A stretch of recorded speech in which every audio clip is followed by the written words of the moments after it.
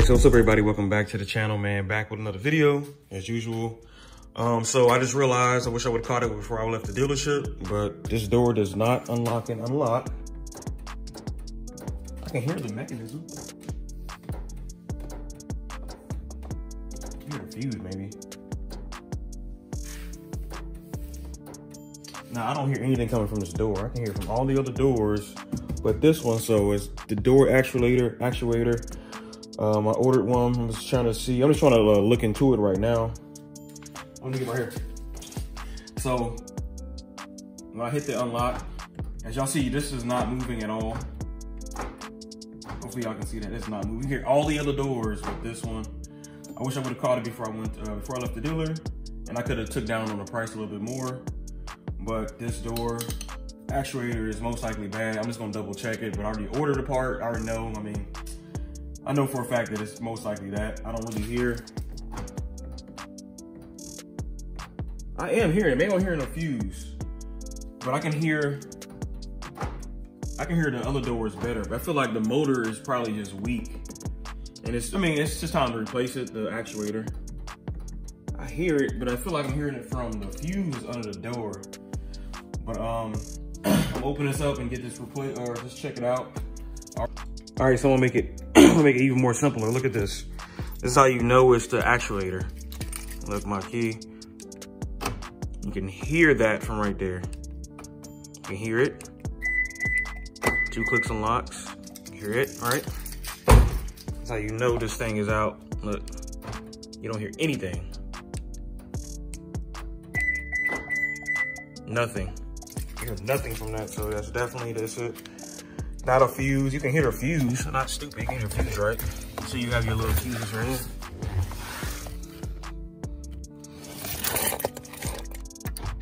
You can hear it.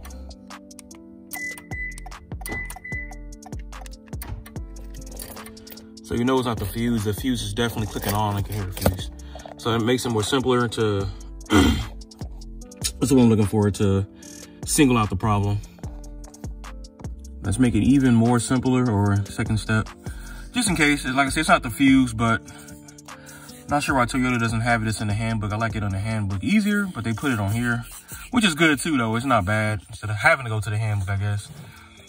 But I think it is right here, 20A, door rear, door front left. Oh, you have a door front right too, okay. So you have just a door rear, a door front left, and a door front right. So let's check that 20 amp just in case. So the fuses go like this. The fuse box go like that. That's crazy, man. Just wanna double check the, now it'll be front right. So you got 220 amps, front right, front left, front right, okay.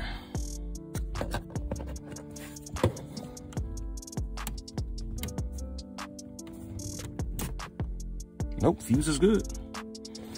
Fuse is good. So I thought, like I said, I can hear it clicking. I hear it clicking all of them.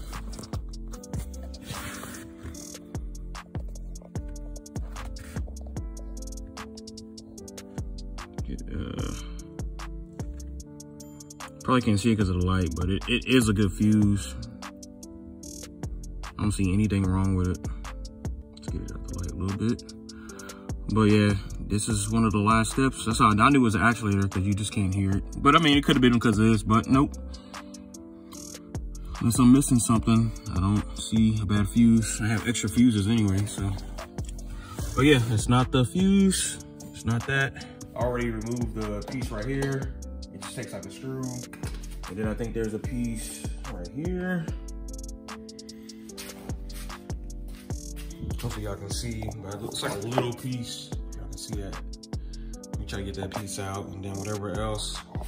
Never took apart this door before, but it's another. Oh yeah, nothing else, yeah.